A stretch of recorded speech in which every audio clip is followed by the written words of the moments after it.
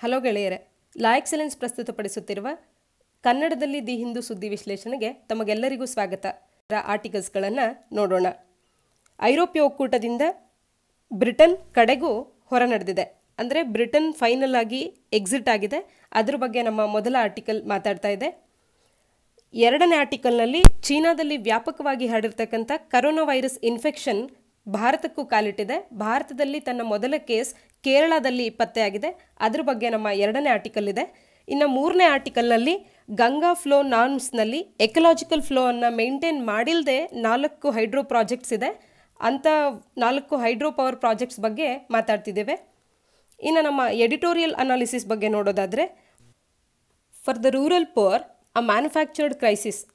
ಈ ಎಡಿಟೋರಿಯಲ್ನ ಕೆಳಗೆ ನಮ್ಮ ಗ್ರಾಮೀಣ ಪ್ರದೇಶದಲ್ಲಿರ್ತಕ್ಕಂಥ ಕೂಲಿಕಾರರ ಸಂಬಳವನ್ನು ಹೆಚ್ಚಳ ಮಾಡಬೇಕು, ಅದರಿಂದ ಅವರ ಎಕ್ಸ್ಪೆಂಡಿಚರನ್ನು ಜಾಸ್ತಿ ಮಾಡಬೇಕು. ಇವತ್ತು ಆಲ್ರೆಡಿ ಅವರ ಕನ್ಸಂಪ್ಷನ್ ಕಡಿಮೆ ಆಗಿದೆ ಅಂತ ಕೆಲವು ರಿಪೋರ್ಟ್ಸ್ಗಳು ಹೇಳ್ತಾ ಇದೆ. ಅದ್ರ ಬಗ್ಗೆ ಮಾತಾಡ್ತಾ ಇದ್ದಾರೆ.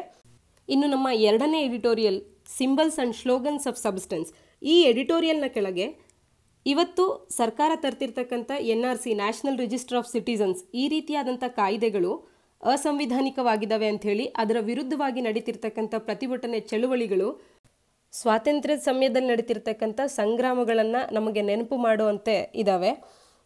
ಯಾಕೆ ಅಂದರೆ ಆ ರೀತಿಯಾದಂಥ ಒಂದು ವೈಡ್ ರೇಂಜ್ ಆಫ್ ಪೀಪಲ್ನ ಇನ್ವಾಲ್ವ್ಮೆಂಟು ಇವತ್ತಿನ ಈ ಆ್ಯಂಟಿ NRC ಮೂಮೆಂಟ್ಸಲ್ಲಿ ನಾವು ಕಾಣ್ಬೋದಾಗಿದೆ. ಅದ್ರ ಬಗ್ಗೆ ಈ ಎಡಿಟೋರಿಯಲ್ನಲ್ಲಿ ನೋಡೋಣ.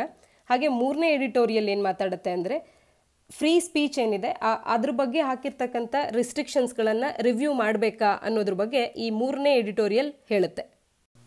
ಇವತ್ತಿನ ಮೊದಲನೇ ಆರ್ಟಿಕಲನ್ನು ನೋಡೋಣ.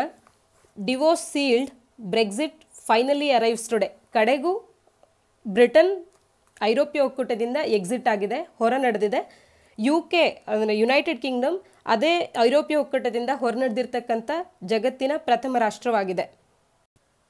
ಬ್ರೆಕ್ಸಿಟ್ ವಿಷಯದ ಬಗ್ಗೆ ಬ್ಯಾಕ್ಗ್ರೌಂಡ್ ನೋಡೋದಾದರೆ, ಬ್ರೆಕ್ಸಿಟ್ ಅಂದರೆ ಬ್ರಿಟಿಷ್ ಎಕ್ಸಿಟ್ ಅಥವಾ Britain exit from European union. ಅವರು ಐರೋಪ್ಯ ಒಕ್ಕೂಟದಿಂದ ಬ್ರಿಟನ್ ಹೊರ ನಡೆಯೋ ಈ ಪ್ರೋಸೆಸ್ಸನ್ನು ಬ್ರೆಕ್ಸಿಟ್ ಅಂತ ಕರಿತೇವೆ. 2016ರಲ್ಲಿ UK ಒಂದು ರೆಫರೆಂಡಮ್ನ ಆರ್ಗನೈಸ್ ಮಾಡುತ್ತೆ. ಈ ರೆಫರೆಂಡಮ್ನ ಮೂಲಕ EUನಿಂದ ಬ್ರಿಟನ್ ಹೊರ ನಡೀತಾ ಇದೆ ಅನ್ನೋದನ್ನು ಘೋಷಣೆ ಮಾಡುತ್ತೆ. ಈ ಅನೌನ್ಸ್ಮೆಂಟಲ್ಲಿ EU ಮತ್ತು UK ಹೊರ ನಡೆಯುವಂಥ ಒಂದು ಪ್ರೋಸೆಸ್ ಅನ್ನೋದು 21 ತಿಂಗಳ ಕಾಲ ನಡೆಯುತ್ತೆ. ಆ ಪ್ರೋಸೆಸ್ನಲ್ಲಿ ನಮ್ಮ ಸ್ಟ್ರಾಟಜಿಕ್, ಫಿನಾನ್ಷಿಯಲ್ ಮತ್ತು ಪೊಲಿಟಿಕಲ್ ಇಶ್ಯೂಸನ್ನು ನಾವು ಸೆಟಲ್ ಮಾಡ್ಕೋತೀವಿ ಅನ್ನುವಂಥ ಒಂದು ಅಗ್ರಿಮೆಂಟ್ ಆಗುತ್ತೆ. ಆದರೆ ಈ ಪ್ರೋಸೆಸ್ ಅನ್ನೋದು 21 ತಿಂಗಳ ಬದಲಾಗಿ 4 ವರ್ಷಗಳ ಲಾಂಗ್ ಸ್ಟ್ರಗಲ್ ಆಗಿ ಇವತ್ತಿಗೆ ಕೊನೆಗಾಣ್ತಾ ಇದೆ. ಇದ್ರ ಮೂಲಕ ಐರೋಪ್ಯ ಒಕ್ಕೂಟ ತನ್ನ ಒಂದು ಸ್ಟ್ರಾಂಗ್ ಸದಸ್ಯ ರಾಷ್ಟ್ರ ಆಗಿದ್ದಂಥ ಯುನೈಟೆಡ್ ಕಿಂಗ್ಡಮ್ ಅನ್ನು ಕಳ್ಕೊಳ್ತಾ ಇದೆ. ಈ ಬ್ರೆಕ್ಸಿಟ್ ಸುದ್ದಿ ಈಗಾಗಲೇ 3-4 ವರ್ಷದಿಂದ ಸುದ್ದಿಯಲ್ಲಿರೋದ್ರಿಂದ ನಿಮಗೆ ಮೈನ್ಸ್ನಲ್ಲಿ ಇದರ ಬಗ್ಗೆ ಪ್ರಶ್ನೆ ಬರುವಂಥ ಸಂಭವ ಇರುತ್ತೆ. ನೀವು ಅದಕ್ಕೆ ರೆಡಿಯಾಗಿರಬೇಕಾಗುತ್ತೆ. ಇವತ್ತಿನ ನಮ್ಮ ಎರಡನೇ ಆರ್ಟಿಕಲ್, ಕರೋನಾ ವೈರಸ್ ಇನ್ಫೆಕ್ಷನ್ ಭಾರತಕ್ಕೂ ಕೂಡ ಕಾಲಿಟ್ಟಿದೆ. ಅದು ಎಲ್ಲಿ ಅಂದರೆ ಕೇರಳದಲ್ಲಿ ಅಂತ ಹೇಳ್ತಾ ಇದೆ. ಚೀನಾದಲ್ಲಿ ಈಗಾಗಲೇ 170ಕ್ಕೂ ಹೆಚ್ಚು ಮಂದಿಯನ್ನು ಸಾವಿಗೀಡು ಮಾಡಿರ್ತಕ್ಕಂಥ ಈ ಕರೋನಾ ವೈರಸ್ ಇನ್ಫೆಕ್ಷನ್ ಭಾರತಕ್ಕೂ ಕೂಡ ಈಗ ಕಾಲಿಟ್ಟಿದೆ. ಚೀನಾದ ವುಹಾನ್ ಸಿಟಿಯಲ್ಲಿಂದ ಹೆಚ್ಚಿನದಾಗಿ ಈ ಕರೋನಾ ವೈರಸ್ ಇನ್ಫೆಕ್ಷನ್ ಕಾಣಿಸ್ಕೊಳ್ತಾ ಇದೆ. ಅಲ್ಲಿದ್ದಂಥ ಭಾರತೀಯರನ್ನು ಅಲ್ಲಿಂದ ಎವ್ಯಾಕ್ಯುಯೇಟ್ ಮಾಡುವಂಥ ಪ್ರೋಸೆಸ್ಸನ್ನು ಕೂಡ ಭಾರತದ ಸರ್ಕಾರ ಈಗಾಗಲೇ ನಡೆಸ್ತಾ ಇದೆ. ವುಹಾನ್ ಸಿಟಿಯಿಂದ ಹಿಂದಿರುಗಿ ಬಂದಿರತಕ್ಕಂಥ ಒಬ್ಬ ವಿದ್ಯಾರ್ಥಿಗೆ ಕರೋನಾ ವೈರಸ್ ಇನ್ಫೆಕ್ಷನ್ ಇರುವಂಥದ್ದು ಕನ್ಫರ್ಮ್ ಆಗಿದೆ. ಕರೋನಾ ವೈರಸ್ನ ಬಗ್ಗೆ ಹೆಚ್ಚಿನ ಮಾಹಿತಿಗಾಗಿ ನಮ್ಮ ಲಾ ಎಕ್ಸಲೆನ್ಸ್ ಟೀಮ್ ಒಂದು ಸಪ್ರೇಟ್ ವಿಡಿಯೋವನ್ನೇ ಮಾಡಿದೆ. ಆ ವಿಡಿಯೋವನ್ನು ನೋಡಿ ನಿಮಗೆ ಇದ್ರ ಬಗ್ಗೆ ಹೆಚ್ಚಿನ ಮಾಹಿತಿ ತಿಳಿಯುತ್ತೆ. ಕರೋನಾ ವೈರಸ್ ಸೋಂಕಿನ ಲಕ್ಷಣಗಳೇನು ಅಂತ ಅಂದರೆ, ತೀವ್ರವಾದಂಥ ಜ್ವರದ ಪ್ರಾರಂಭ ಆಗುವಂಥದ್ದು, ನೆಗಡಿ, ಕೆಮ್ಮು, ಉಸಿರಾಟದ ತೊಂದರೆ ಆಗುವಂಥದ್ದು, ಇವೆಲ್ಲವೂ ಈ ಕರೋನಾ ವೈರಸ್ ಇನ್ಫೆಕ್ಷನ್ನ ಲಕ್ಷಣಗಳಾಗಿರುತ್ತೆ.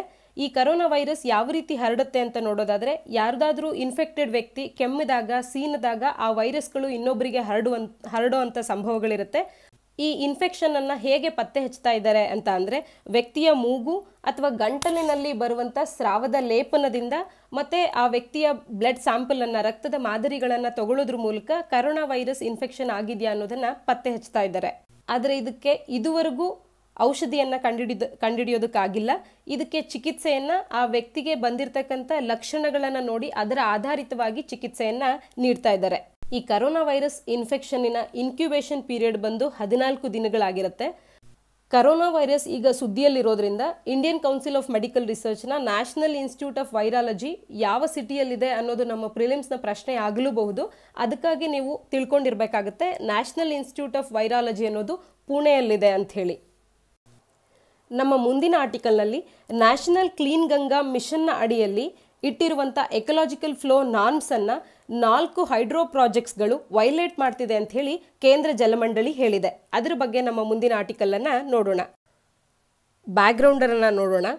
ಒಂದು ನದಿಯ ಹರಿಯುವಿಕೆಯಲ್ಲಿ ಎಷ್ಟು ನೀರು ಹರಿಬೇಕು, ಎಷ್ಟು ಸಮಯ ಹರಿಬೇಕು ಮತ್ತು ಅದರ ವೇರಿಯಬಿಲಿಟಿ ಹೇಗಿರಬೇಕು ಅನ್ನೋ ಈ ಕ್ಯಾರೆಕ್ಟರಿಸ್ಟಿಕ್ ಪ್ಯಾಟ್ರನನ್ನು ಹೇಳೋದನ್ನು natural flow regime of A river, ಅಂದರೆ ಒಂದು ನದಿಯ ನ್ಯಾಚುರಲ್ ಫ್ಲೋ ರಿಜಿಮ್ ಅಂಥೇಳಿ ಕರಿತೇವೆ. ಈ ನ್ಯಾಚುರಲ್ ಫ್ಲೋ ರಿಜಿಮ್ ಅನ್ನೋದು ಅಲ್ಲಿನ ರೀಜನಲ್ ಪ್ಯಾಟ್ರನ್ಸ್ ಮೇಲೆ ಹಾಗೆ ಆ ನದಿಯ ಸೈಜ್ ಮೇಲೆ ಜಿಯೋಗ್ರಫಿಕಲ್ ವೇರಿಯೇಷನ್ ಆಗಿರ್ತಕ್ಕಂಥ climate, geology, topography, vegetative cover, ಅಲ್ಲಿರ್ತಕ್ಕಂಥ ಗಿಡ ಮರಗಳ ನೈಸರ್ಗಿಕ ಸಂಪತ್ತು ಎಷ್ಟಿದೆ ಇದೆಲ್ಲದ್ರಗನ್ನ ಆಧಾರಿತವಾಗಿ ಈ ನ್ಯಾಚುರಲ್ ಫ್ಲೋ ರಿಜಿಮ್ ಅನ್ನೋದು ಇರುತ್ತೆ.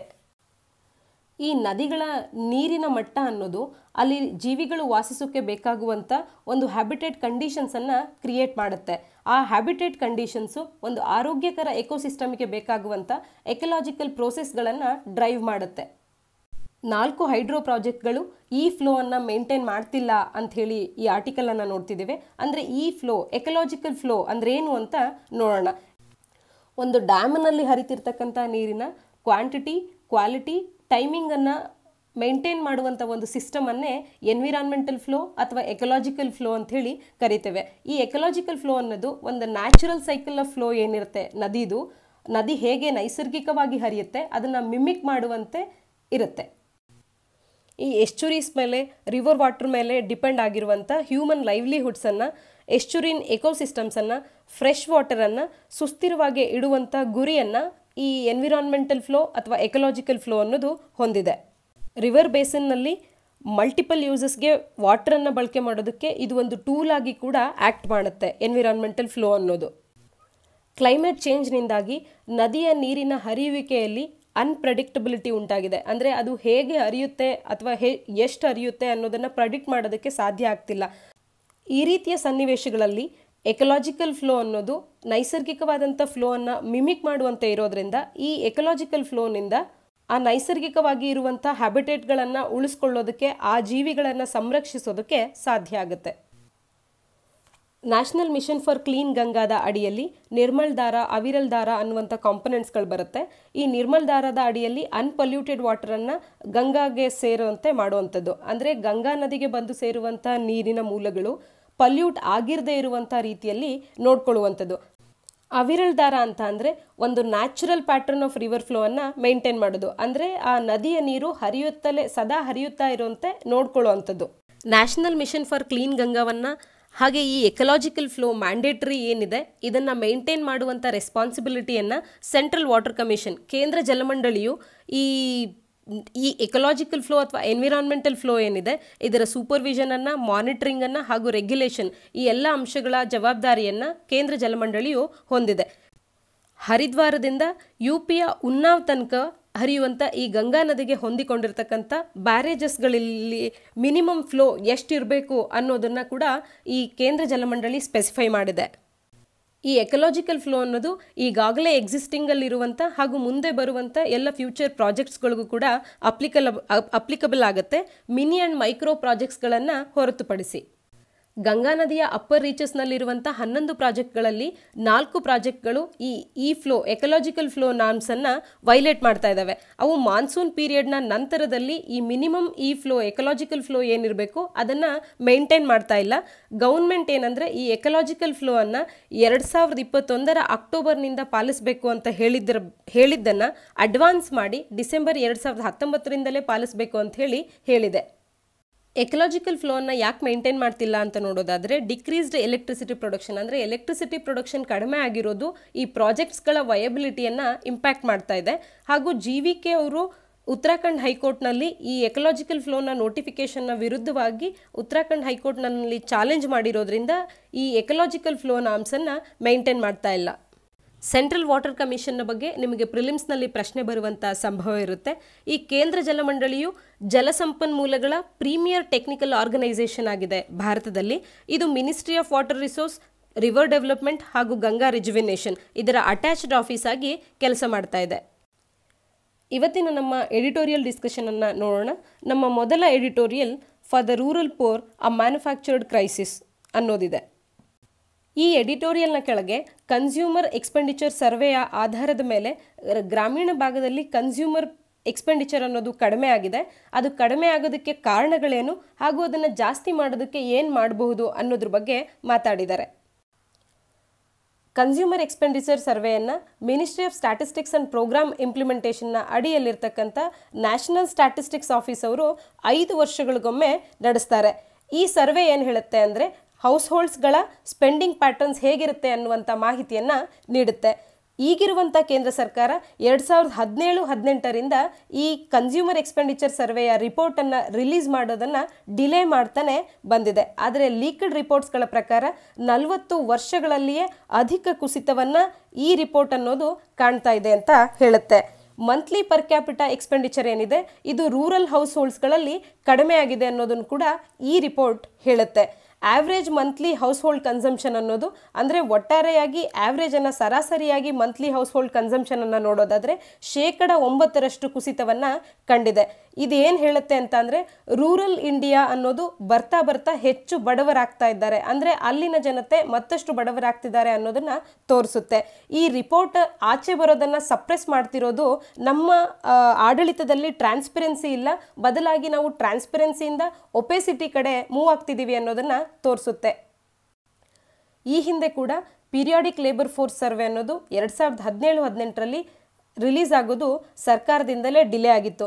ಈ ರೀತಿ ಸಿಸ್ಟಮಿಕ್ ಆಗಿ ಒಂದರ ಹಿಂದೆ ಒಂದರಂತೆ ರಿಪೋರ್ಟ್ಸ್ಗಳು ರಿಲೀಸ್ ಆಗೋದು ಡಿಲೇ ಆಗ್ತಿರೋದು ನಮ್ಮ ಇನ್ಸ್ಟಿಟ್ಯೂಷನಲ್ ವ್ಯಾಲ್ಯೂಸನ್ನು ಹಾಳು ಮಾಡ್ತಾ ಇದೆ. ಅದೇ ರೀತಿ ನಮ್ಮ ಪೊಲಿಟಿಕಲ್ ಎಕಾನಮಿಗೆ ಕೂಡ ಇದು ಹೊಡೆತವನ್ನು ನೀಡುತ್ತೆ.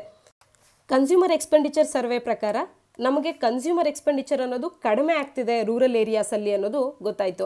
ಆದರೆ ಇದಕ್ಕೆ ಕಾರಣಗಳೇನು ಅಂತ ನೋಡೋದಾದರೆ, ಒಂದು ಇನ್ಫ್ಲೇಷನ್ ಆಗ್ತಿರೋವಂಥದ್ದು, ಮತ್ತೊಂದು MG ನರೇಗಾದ ಅಡಿಯಲ್ಲಿ ಅಲೋಕೇಟ್ ಮಾಡ್ತಿರ್ತಕ್ಕಂಥ ಫಂಡ್ಸು ಸಾಕಾಗದೇ ಇರುವಂಥದ್ದು.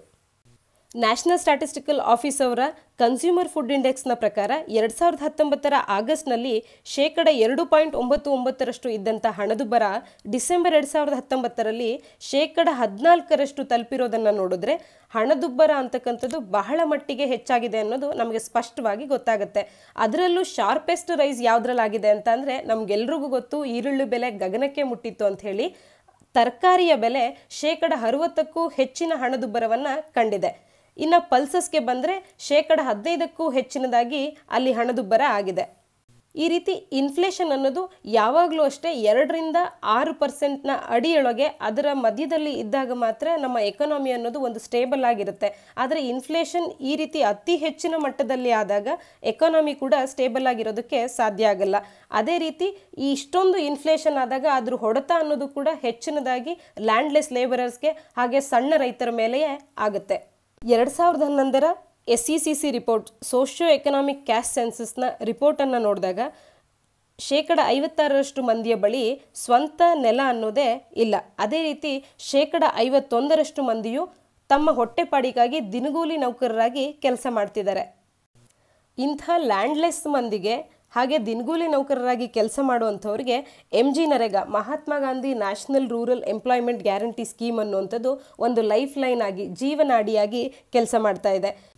ಪ್ರತಿ ವರ್ಷವೂ ಈ MG ನರೇಗಾ ಸ್ಕೀಮ್ಗೆ ಅಲೋಕೇಟ್ ಆಗುವಂಥ ಹಣದಲ್ಲಿ 1/6 ಭಾಗವು ಹಿಂದಿನ ವರ್ಷದ ಬಿಲ್ಲುಗಳನ್ನು ತೀರಿಸೋದಕ್ಕೆ ಹೋಗುತ್ತೆ. ಅಂದರೆ ಹಿಂದಿನ ವರ್ಷದ ಕೆಲವು ಕೂಲಿಕಾರರಿಗೆ ಹಣವನ್ನು ಈ ವರ್ಷದ ಹಣ ಬರೋ ತನಕ ನೀಡಿರೋದಿಲ್ಲ.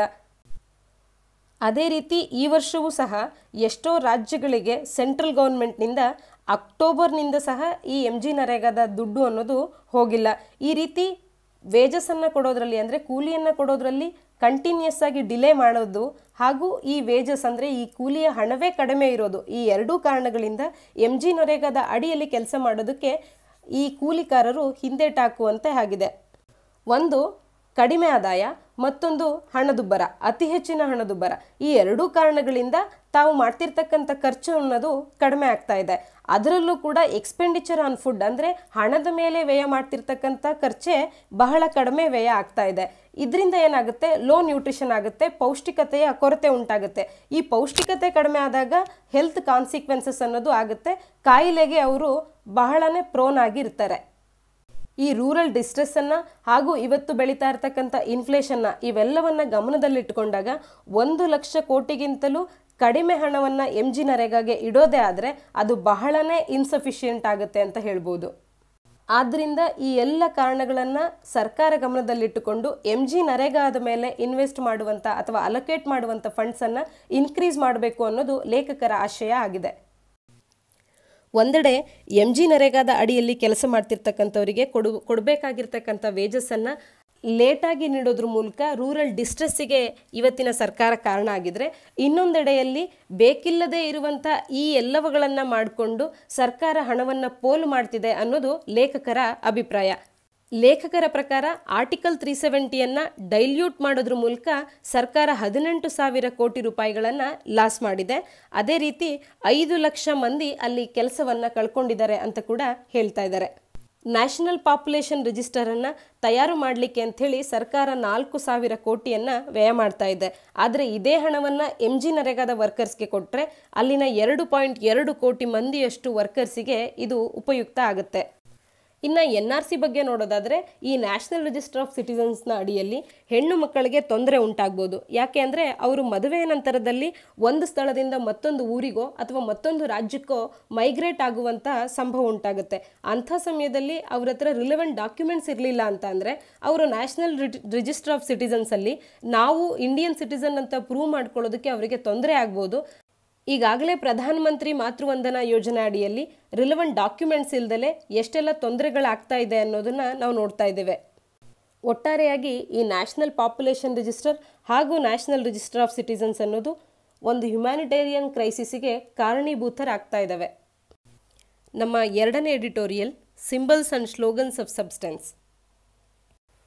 ಒಟ್ಟಾರೆಯಾಗಿ ಈ ಎಡಿಟೋರಿಯಲ್ನ ಅಡಿಯಲ್ಲಿ ಸರ್ಕಾರ ಇಂದು ತಗೊಳ್ತಾ ಇರತಕ್ಕಂಥ ಹಲವಾರು ನಿರ್ಧಾರಗಳು ಸರಿಯಿಲ್ಲ. ಆ ನಿರ್ಧಾರಗಳ ವಿರುದ್ಧವಾಗಿ ಜನಗಳು ಪ್ರೊಟೆಸ್ಟ್ ಮಾಡ್ತಿರೋದ್ರ ಬಗ್ಗೆ, ಆ ನಿರ್ಧಾರಗಳನ್ನು ಕ್ರಿಟಿಸೈಸ್ ಮಾಡ್ತಿರೋದ್ರ ಬಗ್ಗೆ, ಸರ್ಕಾರದ ನಿಲುವುಗಳು ಸಂವಿಧಾನಿಕವಾಗಿ ಅವಕ್ಕೆ ಸಂವಿಧಾನಕ್ಕೆ ವಿರುದ್ಧವಾಗಿದೆ ಅಂಥೇಳಿ ನಮ್ಮ ಜನಗಳು ಸಂವಿಧಾನವನ್ನು ಎತ್ತಿ ಹಿಡಿಯೋದಕ್ಕೋಸ್ಕರ ಅವರು ನಡೆಸ್ತಿರ್ತಕ್ಕಂಥ ಪ್ರೊಟೆಸ್ಟ್ಗಳ ಬಗ್ಗೆ ಆಗಿದೆ. ಜಮ್ಮು ಕಾಶ್ಮೀರಕ್ಕೆ ಸ್ಪೆಷಲ್ ಸ್ಟೇಟಸನ್ನು ನೀಡಿದಂಥ ಸಂವಿಧಾನದ 370ನೇ ವಿಧಿಯನ್ನು ಡೈಲ್ಯೂಟ್ ಮಾಡಿದ್ದರ ವಿರುದ್ಧವಾಗಿ ಕೂಡ ಜನ ಇವತ್ತು ಸರ್ಕಾರವನ್ನು ಕ್ರಿಟಿಸೈಸ್ ಮಾಡ್ತಾ ಇದ್ದಾರೆ. ಅದೇ ರೀತಿ ಈ ಸಿಟಿಸನ್ಶಿಪ್ ಅಮೆಂಡ್ಮೆಂಟ್ ಆ್ಯಕ್ಟನ್ನು ಪಾರ್ಲಿಮೆಂಟಲ್ಲಿ ಅಡಾಪ್ಟ್ ಮಾಡ್ಕೊಳ್ಳೋದು ಬೇಡ ಅಂತ ಹೇಳಿ ದೇಶದೆಲ್ಲೆಡೆ ಜನರು ಪ್ರತಿಭಟನೆಯನ್ನು ನಡೆಸ್ತಾ ಇದ್ದಾರೆ. ಯಾಕೆ ಅಂದರೆ ನಮ್ಮ ಸಂವಿಧಾನದ ಆಶಯ ಆಗಿರ್ತಕ್ಕಂಥ ಜಾತ್ಯತೀತ ಅನ್ನುವಂಥ ಪದಕ್ಕೆ ಇದು ವಿರೋಧವಾಗಿ ಇದೆ ಅಂಥೇಳಿ. ಬಾಂಗ್ಲಾದೇಶ್, ಪಾಕಿಸ್ತಾನ್, ಅಫ್ಘಾನಿಸ್ತಾನ್ 3 ದೇಶಗಳಿಂದ ಬರುವಂಥ ಧಾರ್ಮಿಕ ಮೈನಾರಿಟಿಗಳಾದಂಥ ಸಿಖ್ಖರು, ಹಿಂದೂಗಳು, ಕ್ರೈಸ್ತರು, ಬುದ್ಧಿಸ್ಟ್, ಜೈನಿಸ್ ಹಾಗೂ ಪಾರ್ಸೀಸ್ ಈ 6 ಧರ್ಮಗಳನ್ನು ಹೊರತುಪಡಿಸಿ, ಅಂದರೆ ಮುಸ್ಲಿಂ ಒಂದು ಧರ್ಮವನ್ನು ಹೊರತುಪಡಿಸಿ ಅಂತಲೇ ಹೇಳ್ದಂಗೂ ಕೂಡ ಆಗುತ್ತೆ. ಈ ಒಂದು ಧರ್ಮವನ್ನು ಹೊರತುಪಡಿಸಿ ಮಿಕ್ಕಂಥವರಿಗೆ ಆ ಡೇಟ್ಸ್ನಲ್ಲಿ ಲಿಮಿಟೆಡ್ ಡೇಟ್ಸ್ನಲ್ಲಿ ಬಂದಿರತಕ್ಕಂಥವರಿಗೆ ಸಿಟಿಸನ್ಶಿಪ್ಪನ್ನು ನೀಡುವಂಥದ್ದನ್ನು ಈ ಆ್ಯಕ್ಟ್ ಒಳಗೊಂಡಿದೆ. ಈ ಆ್ಯಕ್ಟ್ನ ಬಗ್ಗೆ ಈಗಾಗಲೇ ನಾವು ನಿಮಗೆ ಸಾಕಷ್ಟು ಬಾರಿ ಡೀಟೇಲ್ ಆಗಿ ಹೇಳಿದ್ದೀವಿ. ಈ ಸಿಟಿಸನ್ಶಿಪ್ ಅಮೆಂಡ್ಮೆಂಟ್ ಆ್ಯಕ್ಟ್ ಅನ್ನೋದು ನಿಮಗೆ ಪ್ರಿಲಿಮ್ಸ್ ಹಾಗೂ ಮೇನ್ಸ್ ಎರಡೂ ದೃಷ್ಟಿಯಿಂದಲೂ ಬಹಳ ಉಪಕಾರಿಯಾಗುತ್ತೆ. ಇದ್ರ ಬಗ್ಗೆ ನೀವು ಡೀಟೇಲ್ ಆಗಿ ತಿಳ್ಕೊಂಡಿರಬೇಕಾಗುತ್ತೆ. ಈ ಆ್ಯಕ್ಟಿನ ವಿರುದ್ಧವಾಗಿ ಕೂಡ ಜನರು ದೇಶದೆಲ್ಲೆಡೆ ಪ್ರತಿಭಟನೆಯನ್ನು ನಡೆಸ್ತಾ ಇದ್ದಾರೆ. ಹಾಗೆ ಸರ್ಕಾರವನ್ನು ಕೂಡ ಕ್ರಿಟಿಸೈಸ್ ಮಾಡ್ತಾ ಇದ್ದಾರೆ. ವಿರೋಧ ಪಕ್ಷಗಳ ಸಂಖ್ಯೆ ಇವತ್ತು ಬಹಳನೇ ಕಡಿಮೆ ಇರೋದು ಕೂಡ ಈ ರೀತಿಯಾದಂಥ ಆ್ಯಕ್ಟ್ಗಳನ್ನು ಇಂದಿನ ಸರ್ಕಾರ ಜಾರಿಗೆ ತರುವಂತೆ ಮಾಡೋದಕ್ಕೆ ಹೆಚ್ಚು ಇಂಬು ನೀಡ್ತಾ ಇದೆ. ಇಂದಿನ ಸರ್ಕಾರದಲ್ಲಿ ಮೆಜಾರಿಟಿ ಇರೋದ್ರಿಂದ ತನ್ನದೇ ಸರ್ಕಾರ ಅಂತ ಹೇಳ್ಬಿಟ್ಟು ಇವತ್ತು ಇಂದಿನ ಸರ್ಕಾರ ಏಕಮುಖವಾಗಿ ಹಲವಾರು ನಿರ್ಧಾರಗಳನ್ನು ತಗೊಳ್ತಾ ಇದೆ. ಆ ನಿರ್ಧಾರಗಳು ನಮ್ಮ ಸಂವಿಧಾನಕ್ಕೆ ವಿರೋಧವಾಗಿದೆ ಅಂಥೇಳಿ ಜನರು ಎಚ್ಚೆತ್ಕೊಂಡು ಬಹಳ ಮೂಮೆಂಟ್ಸ್ ನಡೀತಾ ಇದೆ. ಅದರಲ್ಲಿ ಉದಾಹರಣೆಗೆ ಹೇಳಬೇಕು ಅಂತಂದರೆ ಶಹೀನ್ಬಾಗ್ ಇನ್ಸಿಡೆಂಟನ್ನು ನಾವೇನು ಡೆಲ್ಲಿಯಲ್ಲಿ ನೋಡ್ತಾ ಇದ್ದೀವಿ. ಅಂದರೆ ಈ ಸಿಟಿಸನ್ಶಿಪ್ ಅಮೆಂಡ್ಮೆಂಟ್ ಆ್ಯಕ್ಟ್ನ ವಿರುದ್ಧವಾಗಿ ಹಾಗೂ ಜಾಮಿಯಾ ಮಿಲಿಯಾ ಯೂನಿವರ್ಸಿಟಿಯ ವಿದ್ಯಾರ್ಥಿಗಳ ವಿರುದ್ಧ ನಡೆದಂಥ ಒಂದು ಆ್ಯಕ್ಟನ್ನು ಪ್ರತಿಭಟನೆ ಮಾಡುವಂಥ ರೂಪದಲ್ಲಿ ಶಹೀನ್ಬಾಗ್ ಅನ್ನುವಂಥ ಸ್ಥಳದಲ್ಲಿ ಅಲ್ಲಿನ ಮುಸ್ಲಿಂ ವುಮೆನ್ಸ್ ಎಲ್ಲರೂ ಒಂದೆಡೆ ಕೂತು 24/7 ಪ್ರೊಟೆಸ್ಟನ್ನು ಮಾಡ್ತಾ ಇದ್ದಾರೆ. ಈ ರೀತಿಯಾದಂಥ ಮಾಸ್ ಪ್ರೊಟೆಸ್ಟ್ಗಳನ್ನು ನಾವು ಸ್ವಾತಂತ್ರ್ಯ ಚಳವಳಿಯ ಟೈಮ್ನಲ್ಲಷ್ಟೇ ಕಂಡಿದ್ದೀವಿ ಅಂತ ಹೇಳಿ ಲೇಖಕರು ಇಲ್ಲಿ ನೆನಪಿಸ್ಕೊತಾ ಇದ್ದಾರೆ. ಆ ದಿನಗಳು ಮತ್ತೆ ಮರುಕಳಿಸ್ತಾ ಇದ್ದಾವ ಅನ್ನುವಂಥ ಪ್ರಶ್ನೆಯನ್ನು ಕೂಡ ನಾವು ಹಾಕ್ಕೋಬೇಕಾಗತ್ತೆ. ಅಂದರೆ ನಮ್ಮ ಇಂದಿನ ಸರ್ಕಾರ ನಮ್ಮದೇ ಸಂವಿಧಾನದ ವಿರುದ್ಧವಾಗಿ ತೀರ್ಪುಗಳನ್ನು ನಡೆಗಳನ್ನು ನಡೆಸ್ತಾ ಇದೆ ಅಂತ ಹೇಳಿ ಈ ಲೇಖಕರು ಇಲ್ಲಿ ಹೇಳ್ತಾ ಇದ್ದಾರೆ. ಇವತ್ತಿನ ನಮ್ಮ ಕಡೆಯ ಎಡಿಟೋರಿಯಲ್ ಫ್ರೀ ಸ್ಪೀಚ್ಗೆ ಹಾಕಿರುವಂಥ ರಿಸ್ಟ್ರಿಕ್ಷನ್ಸನ್ನು ರಿವ್ಯೂ ಮಾಡಬೇಕಾ ಅನ್ನುವಂಥ ಎಡಿಟೋರಿಯಲ್ ಇದೆ. ಭಾರತದ ಪ್ರಜೆಗಳಿಗಿರ್ತಕ್ಕಂಥ ಮೂಲಭೂತ ಹಕ್ಕುಗಳಲ್ಲಿ ಒಂದಾಗಿರ್ತಕ್ಕಂಥ freedom of speech and expression ಅನ್ನೋದು ನಮ್ಮ ಸಂವಿಧಾನದ 19ನೇ ವಿಧಿಯ ಅಡಿಯಲ್ಲಿ ಬರುತ್ತೆ. ಇದು ಸಾಂವಿಧಾನಿಕ ಹಕ್ಕಾಗಿದ್ದರೂ ಕೂಡ ಇದು ಅಬ್ಸಲ್ಯೂಟ್ ರೈಟ್ ಅಲ್ಲ, ಬದಲಾಗಿ ಇದಕ್ಕೆ ಕೆಲವು ರಿಸ್ಟ್ರಿಕ್ಷನ್ಸ್ ಇವೆ. ಯಾವೆಲ್ಲ ಗ್ರೌಂಡ್ಸ್ ಮೇಲೆ ಇದು ರಿಸ್ಟ್ರಿಕ್ಟ್ ಆಗಿದೆ ಅಂತ ಅಂದರೆ ಸಾವರಿನಿಟಿ ಆ್ಯಂಡ್ ಇಂಟಿಗ್ರಿಟಿ ಆಫ್ ಇಂಡಿಯಾ, ಅಂದರೆ ಭಾರತದ ಸಮಗ್ರತೆ ಮತ್ತು ಸಾರ್ವಭೌಮತ್ವಕ್ಕೆ ನಾವು ಆಡುವಂಥ ಯಾವುದೇ ಮಾತುಗಳು ಧಕ್ಕೆಯನ್ನು ಉಂಟು ಮಾಡುವಂತಿಲ್ಲ, ಹಾಗೂ ಭಾರತದ ಸೆಕ್ಯೂರಿಟಿಗೆ ತೊಂದರೆಯನ್ನು ತರುವಂತಿಲ್ಲ, ಭಾರತ ಮತ್ತು ನೆರೆಹೊರೆಯ ರಾಷ್ಟ್ರಗಳೊಂದಿಗಿನ ಫ್ರೆಂಡ್ಲಿ ರಿಲೇಷನ್ನನ್ನು ಹಾಳು ಮಾಡುವಂತೆ ಇರುವಂತಿಲ್ಲ, ಹಾಗೂ ಪಬ್ಲಿಕ್ ಆರ್ಡರನ್ನು ಡಿಸ್ಟರ್ಬ್ ಮಾಡಬಾರ್ದು, ಹಾಗೆ ಡೀಸೆನ್ಸಿಯನ್ನು ಕಾಪಾಡಬೇಕು, ಮೊರಾಲಿಟಿಯನ್ನು ಕಾಪಾಡಬೇಕು. ಈ ಎಲ್ಲ ಗ್ರೌಂಡ್ಸ್ಗಳ ಅಡಿಯಲ್ಲಿ ರಿಸ್ಟ್ರಿಕ್ಷನನ್ನು ಹಾಕೋದ್ರ ಮೂಲಕ ಇದೊಂದು ಅಬ್ಸಲ್ಯೂಟ್ ರೈಟ್ ಆಗಿ ಉಳಿದಿಲ್ಲ. ಈ ಎಡಿಟೋರಿಯಲ್ನಲ್ಲಿ ಲೇಖಕರು ಮಾತನಾಡ್ತಾ ಇರುವಂಥದ್ದು ಈ ಒಂದು ಫ್ರೀಡಮ್ ಆಫ್ ಸ್ಪೀಚ್ಗೆ ಇರುವಂಥ ಏನು ರಿಸ್ಟ್ರಿಕ್ಷನ್ಸ್ ಇದೆ ಇವುಗಳನ್ನು ಮತ್ತೊಮ್ಮೆ ರಿವ್ಯೂ ಮಾಡೋದ್ರ ಮೂಲಕ ಈ ರಿಸ್ಟ್ರಿಕ್ಷನ್ಸು ಅವುಗಳನ್ನು ಇಂಪ್ಲಿಮೆಂಟ್ ಮಾಡ್ತಿರ್ತಕ್ಕಂಥ ವಿಧಾನಗಳ ನಡುವೆ ಒಂದು ಫೈನ್ ಟ್ಯೂನನ್ನು ತರಬೇಕು. ಅಂದರೆ ಇದು ಯಾವುದೇ ಮಾರ್ಗದಲ್ಲೂ ಕೂಡ ಸರ್ಕಾರಕ್ಕೆ ಒಂದು ಲೂಪ್ ಹೋಲ್ ಆಗಿ ಸಿಕ್ಕಿ ಅದನ್ನು ಸರ್ಕಾರ ಅನ್ನೋದು ಅಧಿಕಾರ ಇದೆ ಅಂತ ಹೇಳಿ ಜನಗಳ ವಿರುದ್ಧವಾಗಿ ಇನ್ಯಾವುದಕ್ಕೋಸ್ಕರನೋ ಉಪಯೋಗಿಸ್ಕೊಳ್ಳುವಂತೆ ಆಗೋದು ಬೇಡ. ಅಂದರೆ freedom of speech and expression ಅನ್ನೋದು ನಿಜವಾಗ್ಲೂ ಜನಗಳಿಗೆ ಸಿಗಲಿ ಅನ್ನೋದು ಲೇಖಕರ ಅಭಿಪ್ರಾಯ ಆಗಿದೆ. ಸ್ವಾತಂತ್ರ್ಯ ಬಂದಾಗ ನಮ್ಮಲ್ಲಿ ಅವತ್ತು ಪಾರ್ಟಿಷನ್ನ ಸಂದರ್ಭದಲ್ಲಿ ಕಾನ್ಸ್ಟಿಟ್ಯೂಷನ್ ಹುಟ್ಟುವಾಗ ಇದ್ದಂಥ ಸಂದರ್ಭವೇ ಬೇರೆ, ಇವತ್ತಿನ ಸಂದರ್ಭವೇ ಬೇರೆ. ಹಾಗಾಗಿ ಇವತ್ತಿನ ಸಂದರ್ಭಕ್ಕೆ ತಕ್ಕಂತೆ ಇದನ್ನು ಒಂದು ಫೈನ್ ಟ್ಯೂನಿಂಗ್ ಮಾಡಬೇಕು ಅನ್ನೋದು ಲೇಖಕರ ಆಶಯ ಆಗಿದೆ. ಇನ್ನು ಒಂದು ಮೈನ್ಸ್ ಪ್ರಶ್ನೆಯನ್ನು ನಾವಿಲ್ಲಿ ಕೊಟ್ಟಿದ್ದೀವಿ. ಈ ಮೈನ್ಸ್ ಪ್ರಶ್ನೆಗೆ ನೀವೆಲ್ಲರೂ ಕಮೆಂಟ್ ಸೆಕ್ಷನ್ನಲ್ಲಿ ಉತ್ತರವನ್ನು ನೀಡಿ. ನೀವು ಕಮೆಂಟ್ ಸೆಕ್ಷನ್ನಲ್ಲಿ ಉತ್ತರವನ್ನು ನೀಡಿದ್ದೇ ಆದಲ್ಲಿ ನಾವು ಮುಂದಿನ ವಿಡಿಯೋದಲ್ಲಿ ಈ ಪ್ರಶ್ನೆಯ ಬಗ್ಗೆ ಡಿಸ್ಕಸ್ ಮಾಡೋಣ. ಇವತ್ತು ನಾವು ಯಾವೆಲ್ಲ ಆರ್ಟಿಕಲ್ಸನ್ನು ಓದಿದ್ವಿ ಅನ್ನೋದ್ರ ಬಗ್ಗೆ ಒಂದು ಕ್ವಿಕ್ ರಿವಿಷನನ್ನು ಮಾಡೋಣ. ಕಡೆಗೂ 4 ವರ್ಷಗಳ ಸುದೀರ್ಘ ಅವಧಿಯ ನಂತರ ಬ್ರೆಕ್ಸಿಟ್ ಅನ್ನೋದು ಫೈನಲ್ ಆಗಿ ಇವತ್ತು ಆಗಿದೆ. ಅಂದರೆ ಬ್ರಿಟನ್ ಅನ್ನೋದು ಐರೋಪ್ಯ ಒಕ್ಕೂಟದಿಂದ ಎಕ್ಸಿಟ್ ಆಗಿದೆ. ಹಾಗೆ ವ್ಯಾಪಕವಾಗಿ ಚೀನಾದ ವುಹಾನ್ ಸಿಟಿಯಿಂದ ಹರಡ್ತಿರ್ತಕ್ಕಂಥ ಈ ಕರೋನಾ ವೈರಸ್ ಇನ್ಫೆಕ್ಷನ್ ಅನ್ನೋದು ಭಾರತದಲ್ಲಿ ಮೊಟ್ಟ ಮೊದಲ ಬಾರಿಗೆ ಕೇರಳದಲ್ಲಿ ಕೂಡ ಕಾಣಿಸ್ಕೊಂಡಿದೆ. 3ನೇ ಟಾಪಿಕ್ ಬಂದು ನ್ಯಾಷನಲ್ ಕ್ಲೀನ್ ಗಂಗಾ ಮಿಷನ್ನ ಅಡಿಯಲ್ಲಿ ಮ್ಯಾಂಡೇಟ್ರಿ ಆಗಿರ್ತಕ್ಕಂಥ ಎಕಲಾಜಿಕಲ್ ಫ್ಲೋ ಅಥವಾ ಎನ್ವಿರಾನ್ಮೆಂಟಲ್ ಫ್ಲೋ ಅಂತ ಏನು ಕರಿತೇವೆ, ಆ ಫ್ಲೋವನ್ನು 4 ಹೈಡ್ರೋ ಪ್ರಾಜೆಕ್ಟ್ಸು ಮ್ಯಾಂಡೇಟ್ರಿ ಆಗಿ ಅವು ಮೇಂಟೈನ್ ಮಾಡ್ತಾ ಇಲ್ಲ ಅನ್ನೋದ್ರ ಬಗ್ಗೆ ಈ ಆರ್ಟಿಕಲ್ ಹೇಳುತ್ತೆ. ಇನ್ನು ನಮ್ಮ ಎಡಿಟೋರಿಯಲ್ಸ್ನ recall ಮಾಡ್ಕೊಳ್ಳೋದಾದರೆ, for the rural four a manufactured crisis, ಅಂದರೆ ಈಗಾಗಲೇ ರೂರಲ್ ಪೋರ್ ಅನ್ನೋರು ಇನ್ಫ್ಲೇಷನ್ನಿಂದ ಅಂದರೆ ಬಹಳನೇ ಹೆಚ್ಚಿನದಾಗಿ 14% ಅಷ್ಟು ಹಣದುಬ್ಬರ ಆಗಿದೆ. ಹಾಗೆ ಇನ್ನೊಂದು MG ನರೇಗಾಗೆ ಅಲೋಕೇಟ್ ಮಾಡಿರ್ತಕ್ಕಂಥ ಹಣ ಅನ್ನೋದು ಸಾಕಾಗ್ತಾ ಇಲ್ಲ. ಈ ಎರಡೂ ಕಾರಣಗಳಿಂದ ರೂರಲ್ ಕನ್ಸಂಪ್ಷನ್ ಅನ್ನೋದು ಕಡಿಮೆ ಆಗಿರೋದು ನಮಗೆ ಆ ಸರ್ವೆಯಿಂದ ಗೊತ್ತಾಗ್ತಾ ಇದೆ. ಆ ಕನ್ಸಂಪ್ಷನ್ ಕಡಿಮೆ ಆಗಿದ್ರೂ ಕೂಡ ಸರ್ಕಾರ ಅನ್ನೋದು NRC, NPR ಇವುಗಳಿಗೆ ಹಣವನ್ನು ವ್ಯಯ ಮಾಡ್ತಾ ಇರೋದ್ರ ಬದಲಾಗಿ ಆ NPRಗೆ ನೀಡುವಂಥ 4,000 ಕೋಟಿಯನ್ನು MG ನರೇಗಾಗೆ ಅಲೋಕೇಟ್ ಮಾಡಿದ್ದೆ ಆದರೆ ಇನ್ನಷ್ಟು ಮಂದಿಗೆ ಉದ್ಯೋಗ ಸಿಗೋದಕ್ಕೆ ಅದು ಅನುಕೂಲ ಆಗುತ್ತೆ ಅನ್ನೋದನ್ನು ನಾವು ಈ ಆರ್ಟಿಕಲಲ್ಲಿ ನೋಡಿದ್ವಿ.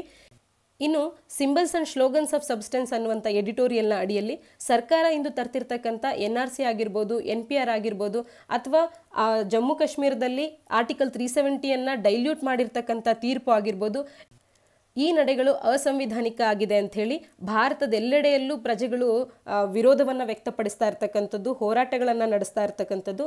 ಇದೊಂದು ರೀತಿ ನಮಗೆ ಭಾರತದ ಸ್ವಾತಂತ್ರ್ಯ ಸಂಗ್ರಾಮಕ್ಕೆ ಅಂತ ಹೋರಾಟಿದಂಥ ಚಳವಳಿಗಳನ್ನು ಕೂಡ ರಿಮೈಂಡ್ ಮಾಡ್ತಾ ಇದೆ. ಇವತ್ತು ಭಾರತದ ಪ್ರಜೆಗಳು ಆಗಿದ್ದಾರೆ ಅನ್ನೋದನ್ನು ಈ ಆರ್ಟಿಕಲ್ ತೋರಿಸ್ತಾ ಇದೆ. ಇನ್ನು ಕಡೆಯದಾಗಿ freedom of speech and ಎಕ್ಸ್ಪ್ರೆಷನ್ಗೆ ಇರ್ತಿರ್ತಕ್ಕಂಥ ರಿಸ್ಟ್ರಿಕ್ಷನ್ಸ್ಗಳನ್ನು review ಮಾಡುವಂಥ ಸಮಯ ಇವತ್ತು ಬಂದಿದೆ. ಯಾಕೆ ಅಂದರೆ ಕಾನ್ಸ್ಟಿಟ್ಯೂಷನ್ ಬಂದಂಥ ದಿನಗಳಲ್ಲಿ ಇದ್ದಂಥ ಸಂದರ್ಭವೇ ಬೇರೆ, ಇಂದು ಇರುವಂಥ ಸಂದರ್ಭವೇ ಬೇರೆ.